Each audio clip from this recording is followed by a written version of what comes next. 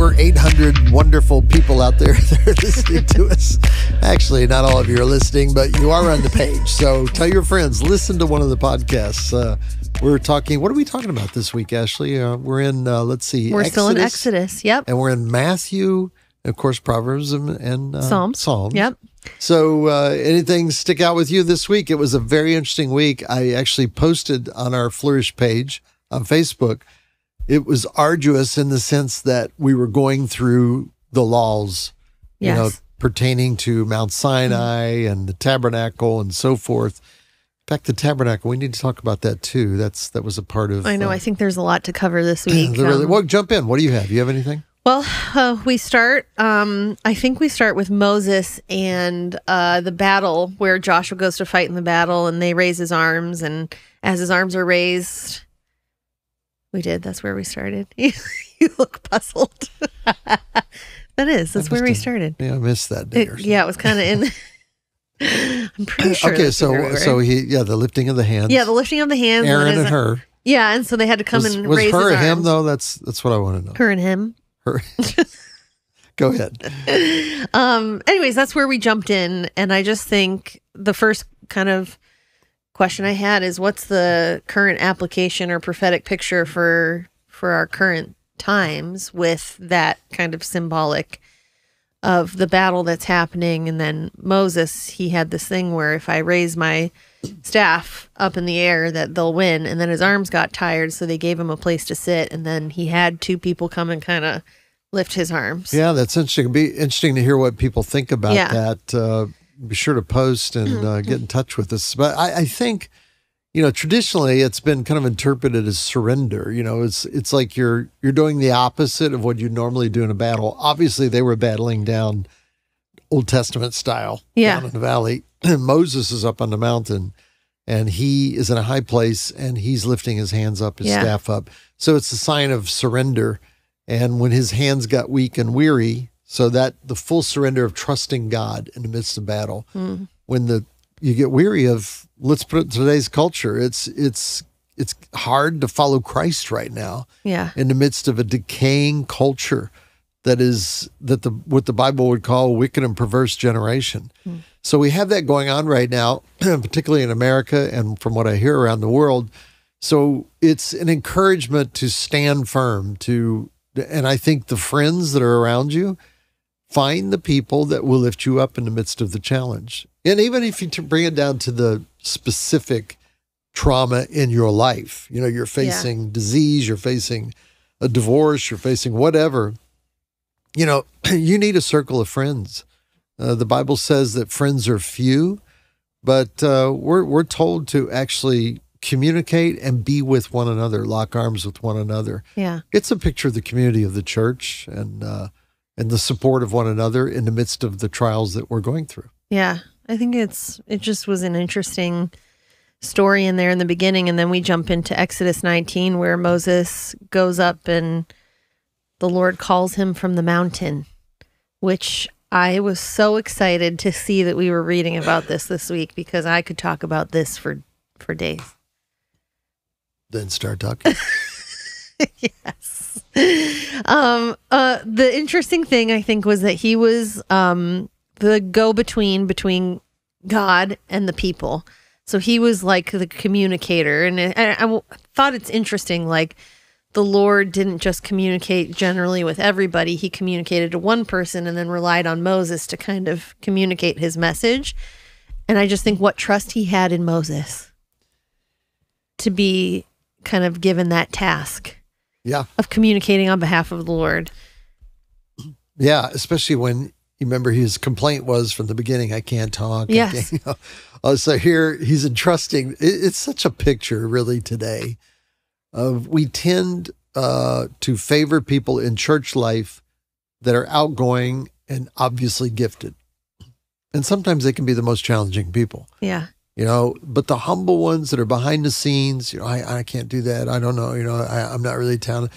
Those people need development to come out of that. But that's kind of a better field to harvest out of, really. Yeah. And look for those people. And in that, you're going to find these amazing gems. So the Lord trusting Moses, they're probably, I'm sure there was many other people he could select Totally. that were, Joshua was actually younger, but he was a great choice later on. Yeah. So there were other people that could have filled that role, but it's something about the humility of Moses, and his skills. And I would argue even the skills he had of being raised in Pharaoh's household.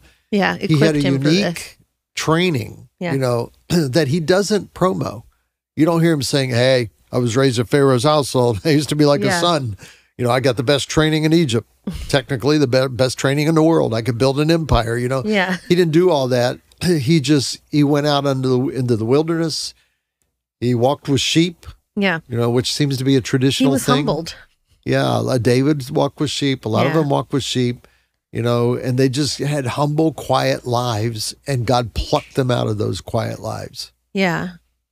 I just think it's interesting. Like, did Moses know when he said yes to the Lord that this is what he was going to say yes to?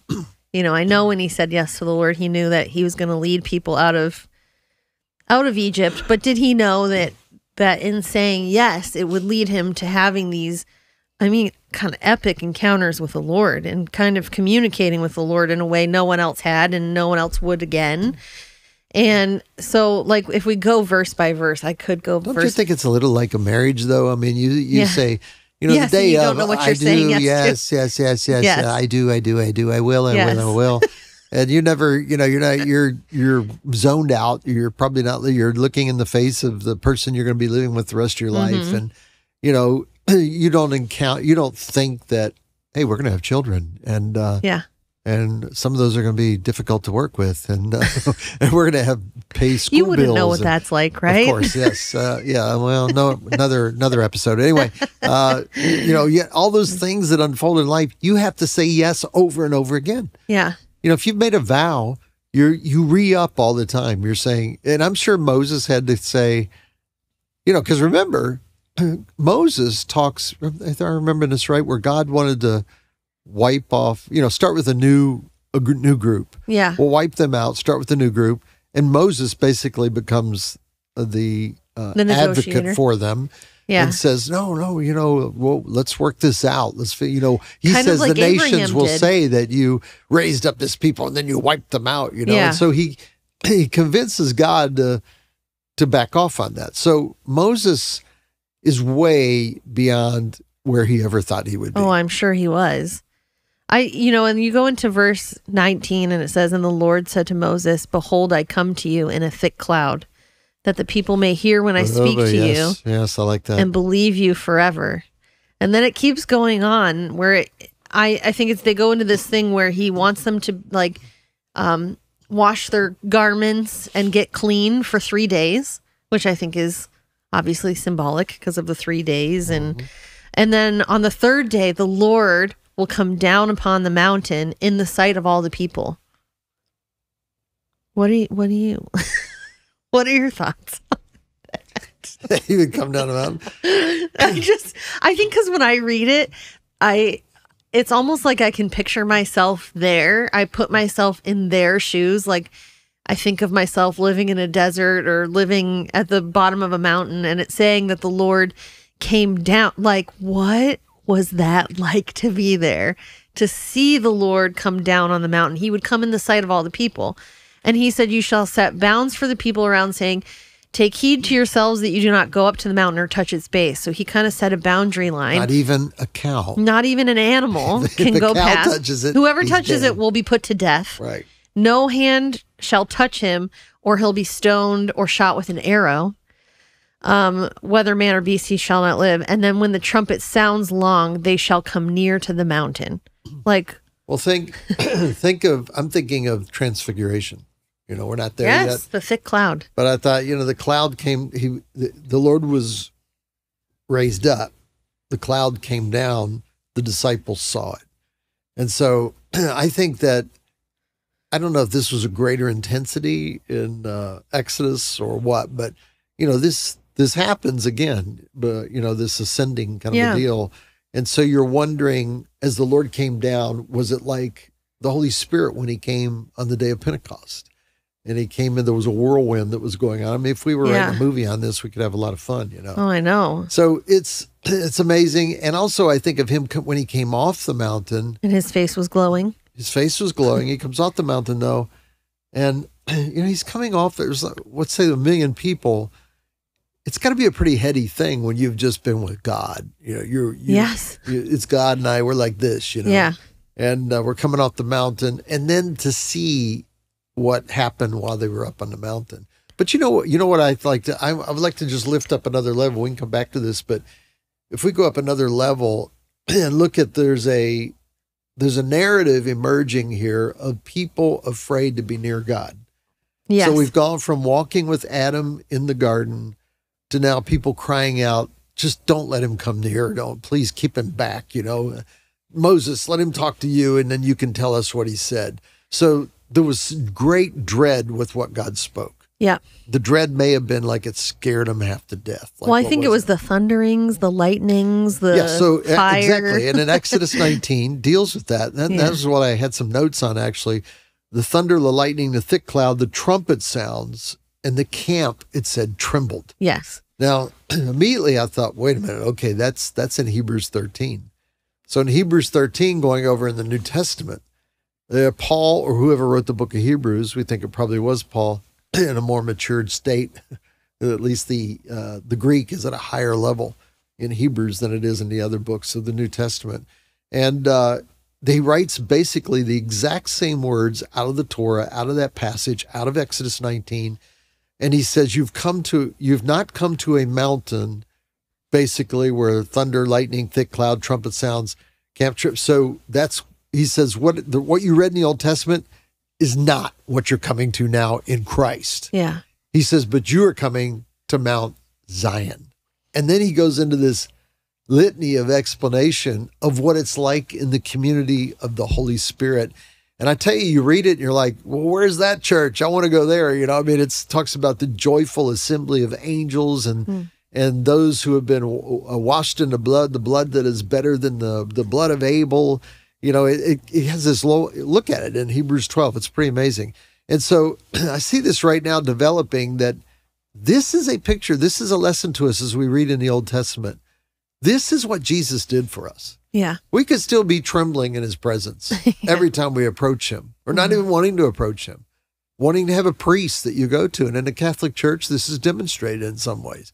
You go to a priest because it's a mediator, and I don't have to encounter. I can tell you tell God, because you're a holy man. And we know now that you do not need that priest. I appreciate the activation they do in the Catholic Church, but now we can go directly to God. Yeah. And in Hebrews, it also says that we go in with boldness. Yeah. So they've gone from dread in the Old Testament with Moses to boldness in the New Testament with the power of the Holy Spirit.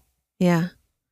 I think that's why it's good, though, to read through the Old Testament. And, I feel like a lot of people kind of, well, we're in the New Covenant, so let's focus on the New Covenant. And they miss things in the Old Testament because, even though we're under a new covenant and we can approach his throne boldly, I think it's important to know the history of where we've come from so that while we can approach his throne boldly, we can also approach it with the understanding of the fear and trembling that he's still God. We're not. The God of the Old Testament is the same. Still Jesus. Yes, yes. That he's still the same. I think that sometimes, in our culture and in a lot of church cultures right now, that we're really on the Jesus is our homeboy kind of, Why does that one always come to me? No, but there's so much freedom and there's so much there's about all the grace for everything and ragged jeans on stage. But I think that I've learned in reading scripture, I think, and in this moment I've had with the Lord is how important it is to understand the fear and trembling and the fear of the Lord, because I think you can't fully understand your freedom and what we have currently if you don't understand where we've come from. Do you know what I mean? Absolutely. You can't fully appreciate that we can boldly approach his throne until you understand who he is and whose throne we're approaching.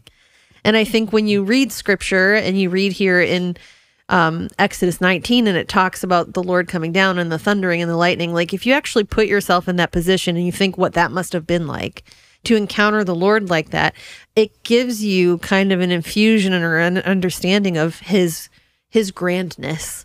Yeah, which will be witnessed. I mean, shoot, I think we experience it in micro ways throughout our lifetime. Yeah. Micro ways, not waves. Microwaves. Throughout our lifetime, where you have this moment where you encounter God, at church or, friends, or today we're just chatting and you seem to have an encounter before we did the podcast. And it's a moment where you're sensing and feel something. And it reminds me also, which I mentioned a few podcasts back, John, the dear friend of Jesus, when he sees Jesus in his resurrected state, after ascending in Revelation, he falls like a dead man. Yeah. So, okay, well, we're back to that God again, you know, but it's like the protection of Christ in us that emboldens us. I mean, the physical body still on earth, when God shows up in power, is not able to contain it. Yeah. So that's that side of God, and that is all a part of God. Yeah, and I think having the fear of the Lord be the lens in which you approach your relationship with him. I'm not in a mean God kind of way, but in a genuine awe and fear of the Lord. A holy awe is what the Passion Translation kind of says when it talks about the fear of the Lord, is holy awe. And I just think it changes how you view life. It changes how you approach your life. And I think you were talking on Sunday about how it changes kind of the way that you kind of build your life, in the sense of your thoughts and your thought life, and change those idiosyncrasies you mentioned about yourself, that you start, it kind of puts a magnifying glass on your life, and you see, oh, this area where I don't know what example to use, like, where I've noticed that I swear a lot. And you swear a lot? No. No, I'm saying this is an example. This is a confession time. This is not a confessional. But things like that, where you see these little things that you may not notice, that when you start viewing your life under the lens of the fear and the holy awe of the Lord, you start seeing, I don't need this anymore. Right. This is meaningless. Like, for example, when I started reading the Word and I started encountering the Lord, the first thing to fall away was watching TV, which I watch TV. Is that a sin? No, it's not a sin. But I realized that I was spending more time with that than I was investing in my relationship with the Lord. Yeah, and again, it gets your priorities in order. God has a path of holiness for every person. Yeah. And there are clear things that you should not do. I mean, It's going to lead you. The wages of sin is death. In my opinion, still, the wages of sin is death. Yeah. I mean, you may go to heaven, you're going to have eternal life, but boy, you're going to have hell on earth. Yeah. Because you lived a life that was not pleasing to the Lord. Right. And we could argue whether you can lose your salvation or you walk away from Christ, what that looks like. But let's face it, in our daily lives, we drift, and we have to keep our focus upon the Lord Jesus Christ. Yeah. Hey, I know we don't have a lot of time. That's a tangent. Sorry. I do want to talk about seemingly chapters this week of do this, don't do that. When you do that, make sure you do this, and back and forth. I mean, a couple of them that came to my mind is if your neighbor watches your money for you, you put it in his safe, and then you go out of town, you come back and it's not there, and you're like, hey, what happened? Oh, someone must have stolen it. And, you try to find it, if there's no evidence anyone stole it, that you bring the man before the Lord, the owner, your neighbor who had this money. It's like you bring him before the Lord for like a CAT scan. Yeah. And this CAT scan is going to say whether he stole the money or not.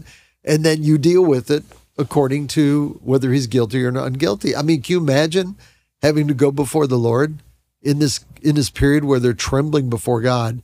And did you or did you not steal the money that I gave you? Oh my gosh. So it's the law is so detailed. I mean, where it said that, look, if you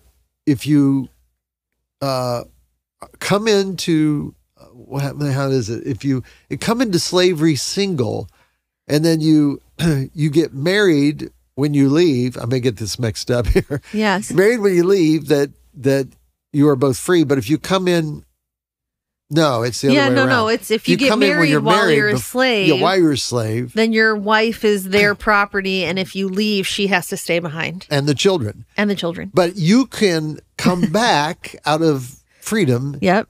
go to your owner and ask him if you can be a slave again. This is a pretty specific thing. I mean, they're very Be a detailed. slave again, and the owner will make a determination. You become a slave again, but he puts an awl, AWL, an awl, in your his ear, and that means you're basically a slave for life. And some people are now using that as a comparison of your dedication to Christ, because in Romans, we are called slaves. Yeah. We were slaves to sins. Now we're slaves to Christ. And so you look, this is a great example that you are outside into the freedom, but will you choose? I don't know if this is, I don't want to say this is a different level of Christianity. It's definitely a different level of commitment where you say, you know what? I want, Lord, I'm not only following you, I'm your slave. Yeah. Doulos is the Greek word. I'm your slave. I follow you. I'm following you the rest of my life, like a marriage commitment. I mean, I think that's a worthy altar call sometime, and say, get the awl in your ear. Yeah. And tell Jesus, nobody do that out there. I don't know how dangerous that is, please, but we do not. This is symbolic right now, but it's a commitment that you're making to Christ. And so I like that deeper commitment. I think Jesus, here we go. We got a song. You're my all. You are my all in AWL. all. Yeah, so all these details, what do you think about these details, and why is that important for a Christian today in the 21st century to read that? I'm sorry, could you say? Are you paying attention to what I'm saying? I am.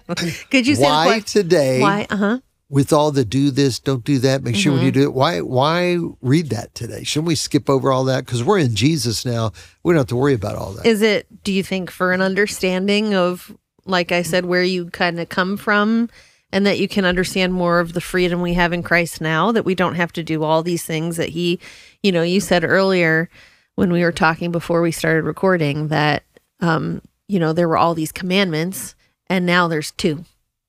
Yeah, with Jesus, through Jesus. Of course, we know out of the Torah became the Talmud, which was the priest's interpretation, the what would you call it? The voluminous expansion of the 10 Commandments into the how-tos ended up being 613 laws in the Talmud. When you read those, and when you read them, it's exhaustive. Yeah. So you see in the time of Christ where they've had hundreds of years of this being hammered into them, and the Pharisees are the experts on it. They're not following it, of course. No, of course not. And Jesus knew that. Yeah. But they're commanding, they're watching everyone else. Hey, what are you doing? Hey, what are you touching there? They're control freaks. Don't you know it's the Sabbath coming up? Yeah, they were constant. They were just, it was the law coming. It was a weaponization of the law. The oppression of the law. To oppress good people. And Jesus, so they challenged Jesus. Actually, in Matthew, which we were reading this week, Matthew 24, 25 and all that, they challenged Jesus like, which is the greatest of the laws, Yeah. And it's like a trick question. They're trying to trick him up. And he says, the greatest are the two. The greatest commandments are these. Love the Lord God with all your heart, mind, body, soul, strength. Love your neighbor as yourself. Boom. Mic drop. I mean, and they're standing there with the 613, and everyone's feeling the weight of that, and they're like, oh, I'm going to that church. I'm following that guy, And so today, so what it does, I think, is show you the weight that grace has. It doesn't mean that we do whatever we want. It really doesn't. Yeah, I was thinking about it too, because I was reading like the 10 Commandments, and I thought, well, when Jesus came, it didn't just null and void like the 10 Commandments, right? Like these are things that we want to still attain to, of not committing murder. The 2 commandments that he gives arguably sums up the 10 Commandments. Yes. And actually sums up the 613. Because if you love God, then with all your might, it's like God saying, do I need to list what it looks like to love God? Do I need to list what it looks like when you love mankind? And love is a big thing right now, with all the things going out in culture. You just need to love like Jesus. And I think, really? I mentioned this about 3 or 4. I think my mind is being... I feel my mind blown right now. I've never thought about the fact that his 2 commandments sums up those 10. But why have I it's never believed to be thought 5 of and 5. The first one, there's 5 about God. There's 5 about. Is that common knowledge? Am I just learning this for the first time? I think it's more 4 and 6. But anyway, you can look it up and figure it out. But that's how smart Jesus is. I mean, he's summing it up.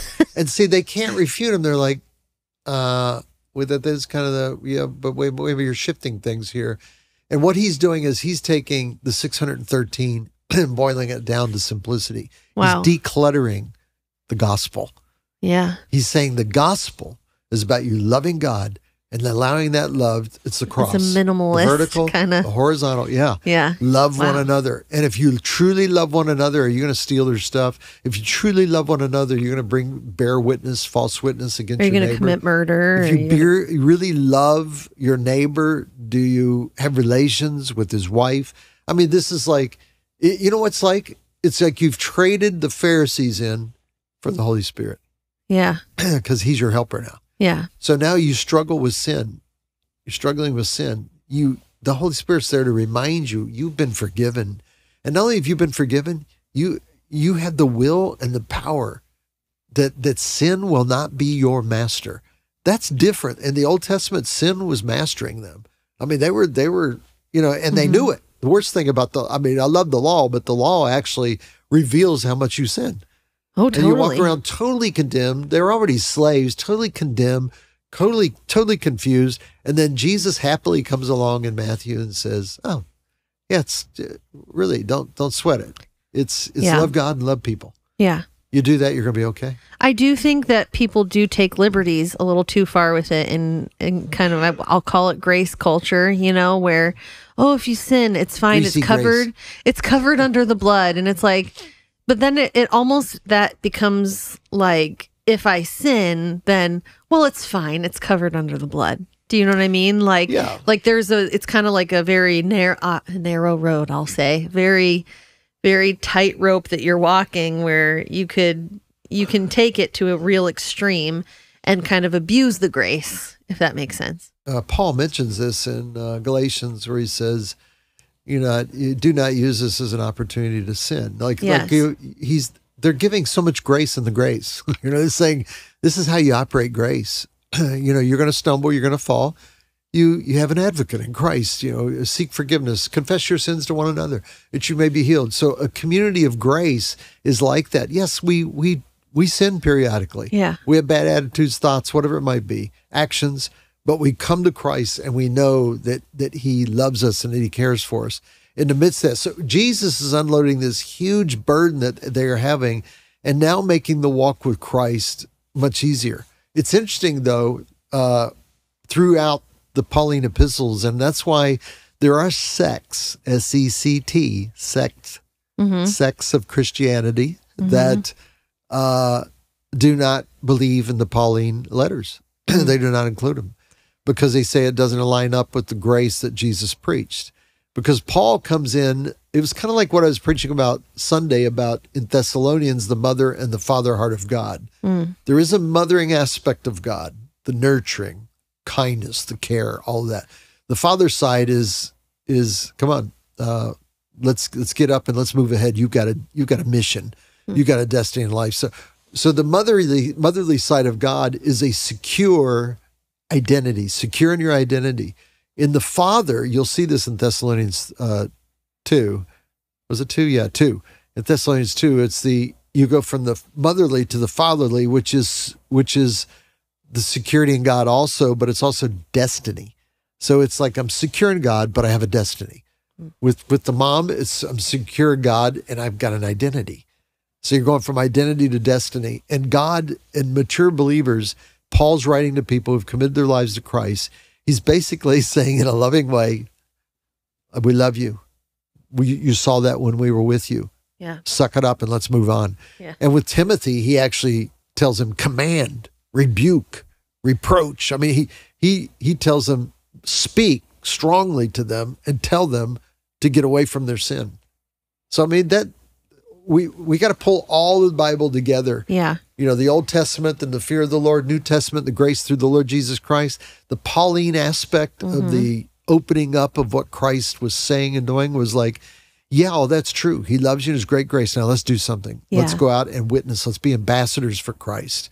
Let's as I said a couple of weeks ago, let's knowing the terror of the Lord, we plead with men to come to Christ. Yes.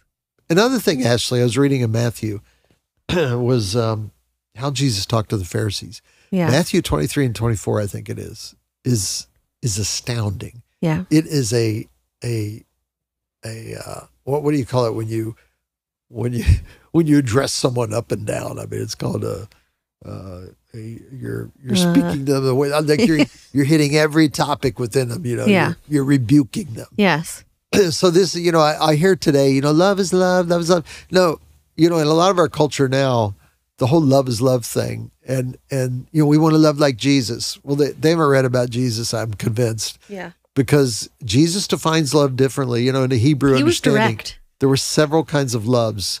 Like Eros love, even in the LGBTQ community, when they talk about love, they're talking actually about something that is outside of boundaries of what sexual love is. Yeah. Does that make sense? Yeah. Sexual love, eros, sexual love in the Greek, it's different than the agape love of God. Agape love of God, we love everyone. We love LGBTQ. We love them. And but you love them, but you don't love their sin. Well, of course, we don't love any sin. I don't love sin in my own life. It's distressful. It brings death. And so you can define and say, we have boundaries with our love. You're talking about sexual love. Yeah. You have boundaries that have been fit to us by the word of God, by God himself, and we live within those boundaries. The gay lifestyle, LGBTQ, I'm sorry, I'm 67 years old. I may not be using these terms properly. Yes. But I can tell you the lifestyle that is represented in LGBTQ is outside the boundaries of what's in Scripture. Mm-hmm. Because it's based on sexual love, not on agape love. Agape love, we love everybody. Yeah. And we have patience with everyone. And we have great grace for everyone. Yeah. Obviously, with one another and our own selves.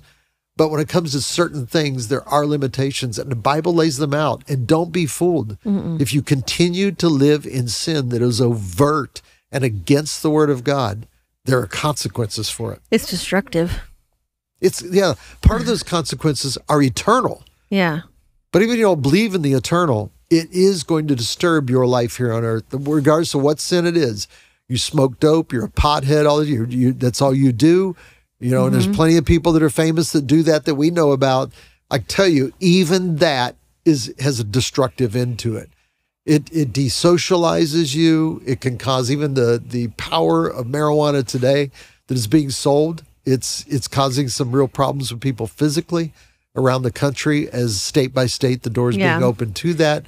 So we look at all these things and you go, well, is that sin? Well, anything that's going to separate you from God. Well, even we talked recently about weight. Yeah, and we even talked recently about if you referencing Lot and his family, if you set your camp up close to Sodom and Gomorrah, you'll get devoured by it. And it's kind of like that camp? too. Like, why camp in Sodom? Why camp near sin? Because that's obviously going to be what draws you in is that. So I'm sorry. I don't want to feel like I'm going after sinners here. I'm not, because I am a chief of one, like Paul said. All fallen short. But it's interesting. We've got to watch that. There's two sides of the road we're on. One is the side of sin and separation from God. You know what's on the other side? Heaven. Religion. Heaven's in front of us. Oh, yes. Religion. So Jesus, I love Jesus for so many reasons. Matthew 23. You should tell me the answers ahead of time. He deals with religious people. Ashley, I just read this out of it was Matthew 23, I believe. I'm trying to find it on here. But anyway, he addresses the Pharisees in front of a crowd of people, and he calls them Pharisee hypocrites. Yeah. And I had to kind of laugh because one of the irritations about Donald Trump, a presidential candidate or his this year, nicknames, is that he makes up all these nicknames, Crooked Hillary and all these other things like that. I forget them, but I kind of chuckled when I read this because he says it like 5 times. He says Pharisee hypocrites. He's like making it the common name, Pharisee hypocrite, Pharisee hypocrite. He repeats it over and over. Is that a kind and loving thing to do? Maybe tell me, Ashley, tell me. Is it? No, but I thought no. Jesus was not speaking a kind and loving thing. Well, he did. He even said himself that he wasn't. If you think I'm coming here to bring bring peace or to fight a war. Or come up with a sword. I'm here for different reasons than what you think, and so he's after the religious people also. Yeah. It's like you're either, if you're not following Jesus, you're either a sinner or you're religious. Mm-hmm. And by the way, he seems to approach the religious sinners as worse than the regular sinners that are out there in the world. And so religious people who follow Christ, need to watch that you're not getting on the religious side. Well, I'm better than you are, and I'm this or that, or I'm gifted, and God says I'm this, and we get all into that rather than just being a humble, quiet follower of Jesus and allowing his Holy Spirit to shape you and mold you into the very image of Jesus. Yeah. So what do you think about Jesus calling them Pharisee hypocrites? I think I'm excited to meet Jesus one day and see that he has Sounds like you're avoiding the question. He has this ability to call people out, and I think it's interesting that they seem to be really on top of people who didn't honor them the way they were supposed to. And so I think it's interesting that he had no fear at all to call them hypocrites to their face. Yeah. So, I mean, let me take a minute. Just look at Matthew 23. Jesus speaking to the crowds and to his disciples. You've all read it this week. The teachers of the law and Pharisees sit in Moses' seat. So he's starting to address the Pharisees. And he talks, I mean, they're right there, and he says, and everything they do is for people to see. This is what Jesus says. Yeah. Look at the Pharisees over here. Everything they do, show. You talk about awkward. They make their phylacteries, those little boxes they wear on their forehead, to show that they put the word of God into their mind. It's like, look, see, I'm doing it. Wide, and the tassels on their garments long. It's all this stuff. And they love to be greeted with respect in the marketplace. I get sarcastic when I read it because I think that's what Jesus was doing, and to be called rabbi by others. And he's going on. And he goes, woe to you, teachers of the law and Pharisees, you hypocrites.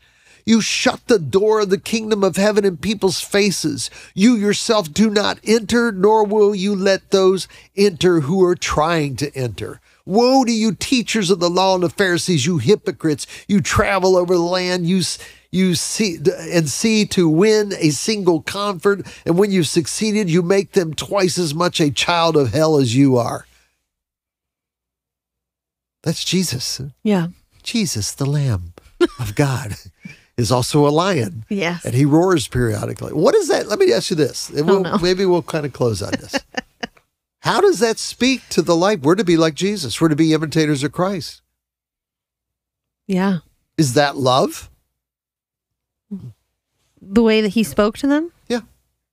I think so. I mean, I put the tone to it, but because I would read it the same way too. I probably read it more with like a frustrated kind of like. Yeah, I mean, how do you say that in a normal way? Yeah. I think it is. I think it is love. Right. It's a different kind of love. It's a different kind of love because So if we're saying that, then love may not be everything we think it is. Love is. No, I think it's a lot more than what we think. The agape love is something that's exercised out of the heart that actually can be a rebuking love at times. I don't want to be a license for people to get angry and yell at people. That's not what it's about. No. But love does address here particularly. Because he is love. So when he's rebuking them, he is rebuking them from a place of love because that's who he is. Yeah, but we can do everything that he did. We can do everything that he did. We have to learn how to confront and exhort people, and you still have love in our heart toward them. Yeah, I don't think it gives people license to chew people out, and you got to find the balance, I think, of what it looks like to confront with love. I mean, but you make your disciples twice as much a child of hell as you are? Ugh.